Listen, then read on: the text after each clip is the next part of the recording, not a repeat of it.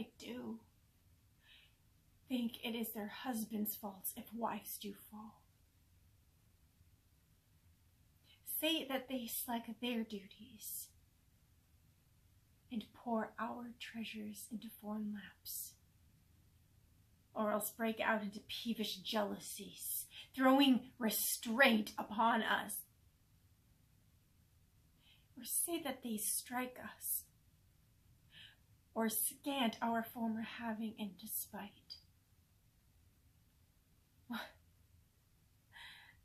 We have galls, and though we have some grace, yet have we some revenge. Let husbands know that wives have sense like them. We see and smell and have our palates for both sweet and sour as husbands have. What is it that they do when they trade us for others? Is it sport? I think it is. And doth affection breed it? I think it doth.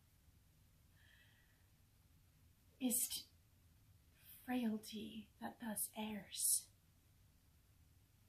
It is so too. And have we not affection, desires for support and frailty, as men have?